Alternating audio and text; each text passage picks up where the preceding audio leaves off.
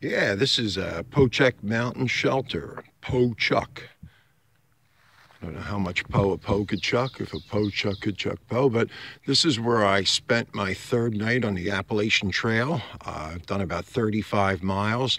I plan to do 11 today. My pack that you're looking at is a lot lighter.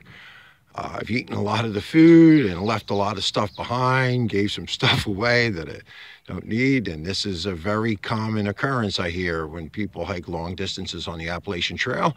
And I'm not going to spend a whole lot more time here today because it's about 8:35 in the morning. And I'm going to look at my maps and stuff for about 5 minutes. This was the site of last night's arson attempt. And over here, got my maps. Trail guide my friend Brian lent to me, and one last look at this lovely shelter, the bear box up there. You know what that is. A couple guys camping over there, and about 5 more minutes I'm going to be on my way and have the earliest start I have.